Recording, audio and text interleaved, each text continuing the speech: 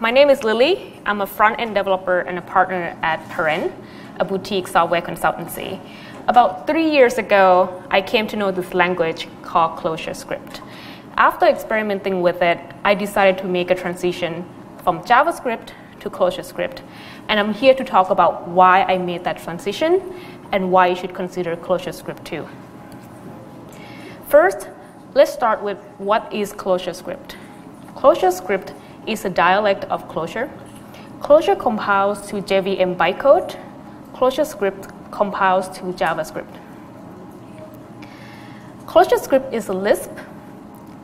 It is functional, and it is a dynamically typed compiled language. So ClojureScript is not just a syntactic sugar on top of JavaScript like TypeScript or CoffeeScript.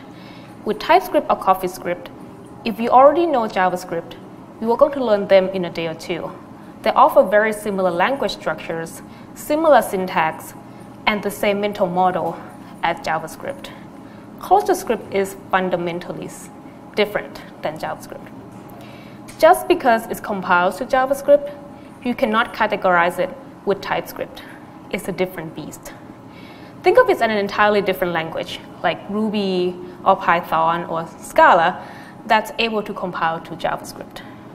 Now, I'm going to talk about why these characteristics make ClojureScript a compelling choice for front-end development. When you think about Lisp, the first thing that you will probably think about is parentheses, right? Lisp has been with us for a long time. In fact, it is the second oldest high-level programming language, just a year shy from frontend.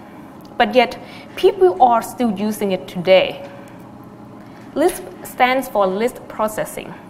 We'll talk in more detail later what it means for list processing. But let's take a minute to see what Lisp looks like. In JavaScript, a function call looks like this. You have operator with invocation of arguments.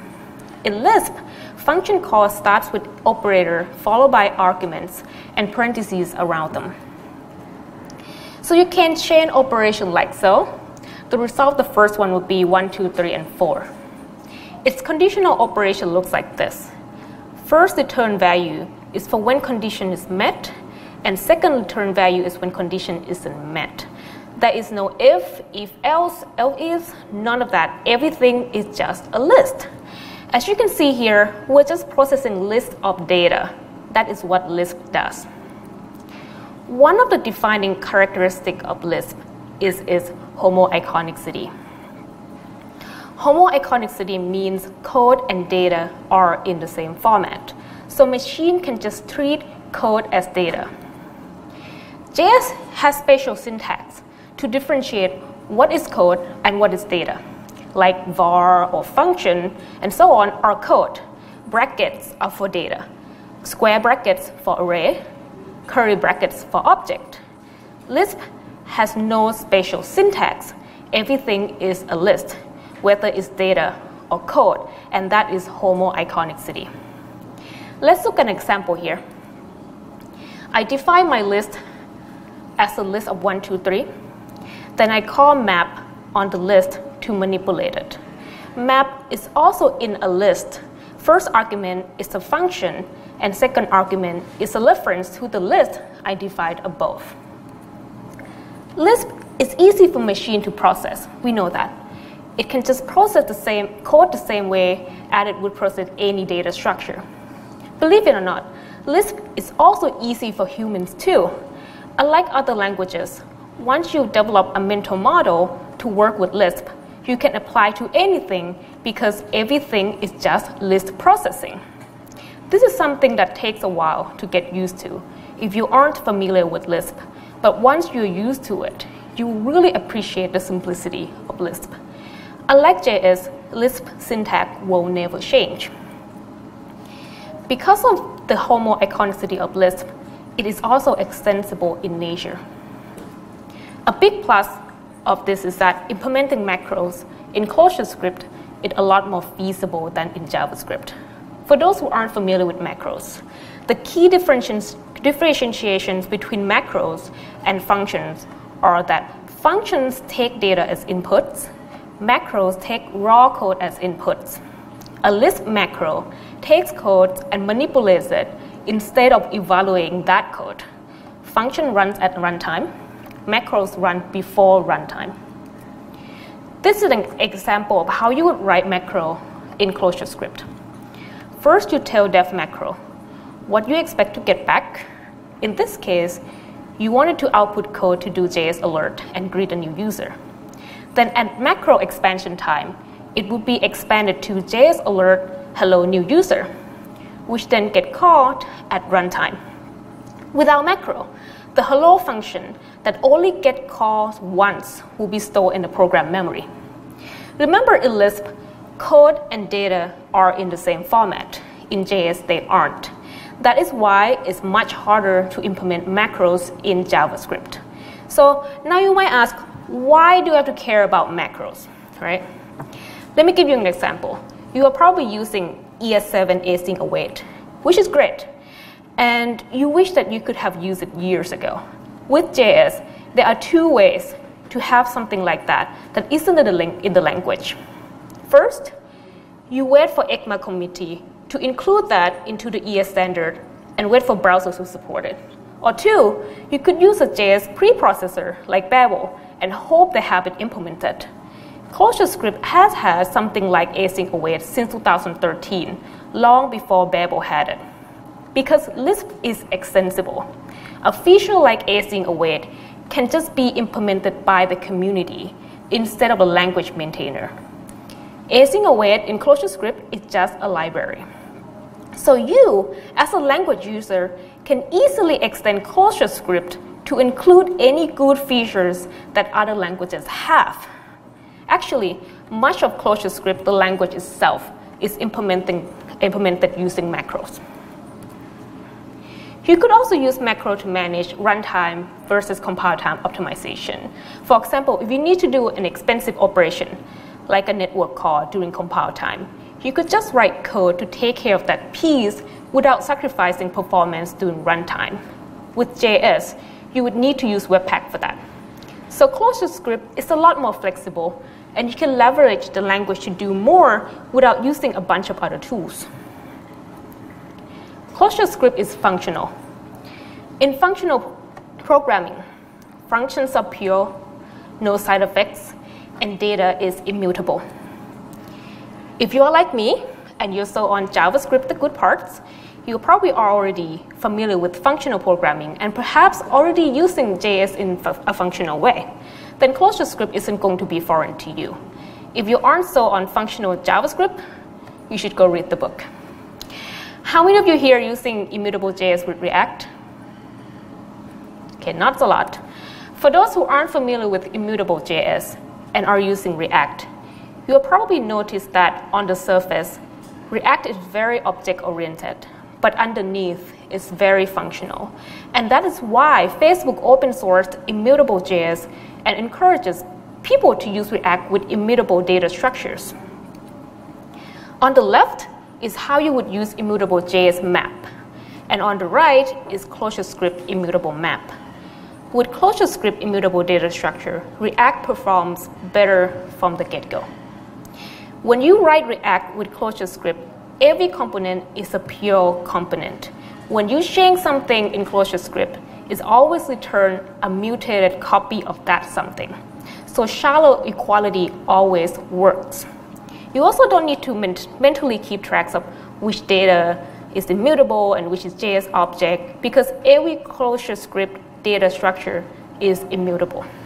Again, with ClojureScript, you collaborate the language to do more, and you don't need to use other tools like immutable JS. Fun fact, the implementation of immutable JS data structures is based on ClojureScript. Compared to JavaScript, ClojureScript compile tooling is a lot more robust. ClojureScript has advanced compilation, which utilizes Google Clojure compiler.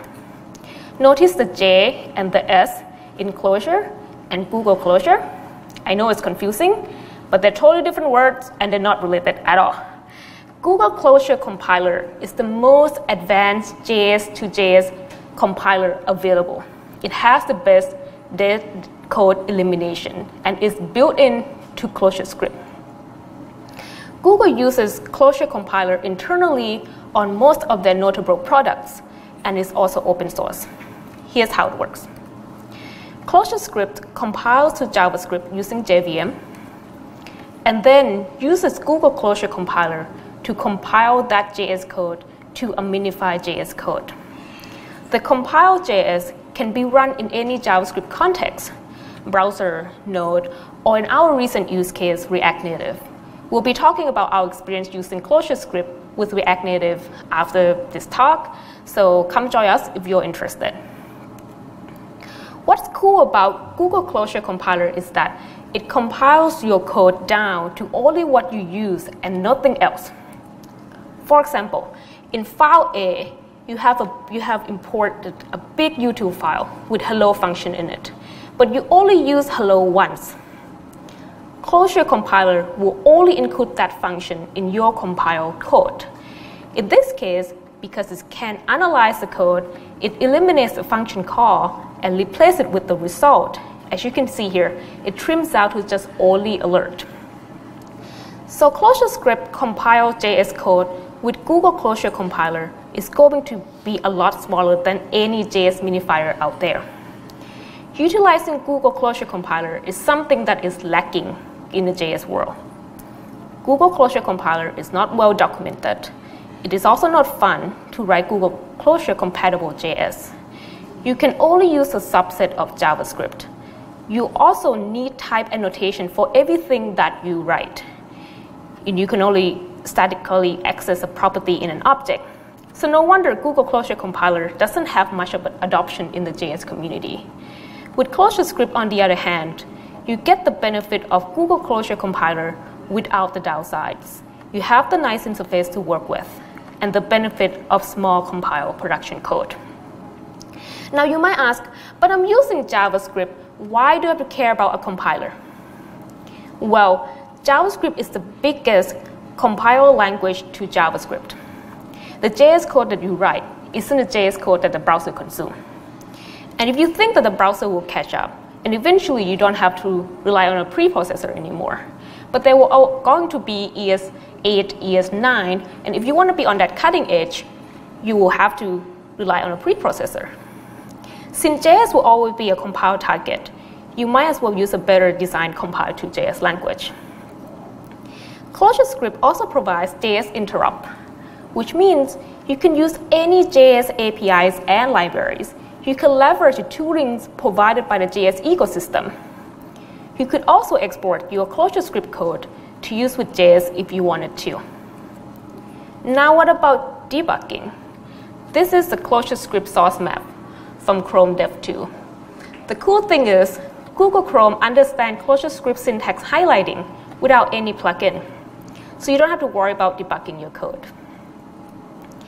In JS, you have hot reload through Webpack, but JS doesn't have a concept of namespace. The problem is that when something gets changed, the reloader doesn't understand the dependency graph fully due to dynamically requires, and cannot easily replace old code due to closures. In ClojureScript, namespaces are explicit and statically defined, so the build tool can compile and reload just the part that gets changed, which make reload a lot faster. The Clojure community also embraces REPL-driven development. It makes coding a lot more interactive. Here's a little demo of an add-on plugin called Proto-REPL. It's very well illustrated what REPL-driven development looks like. You could also connect your editor to your web app in the browser to use REPL-driven development. Now, if you're curious enough to give ClojureScript a try, you might wonder, how do I get started?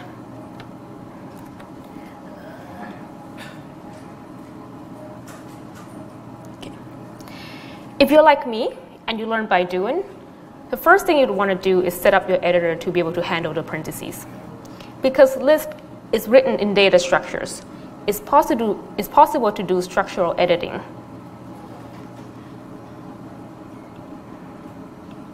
Okay. This is something that you cannot easily do in JavaScript. This is a little demo of what structural editing looks like. Notice that parentheses and brackets are always balanced. The editor will ensure that you don't accidentally delete a delimiter. You could also manipulate the order of your code, as you can see in the video.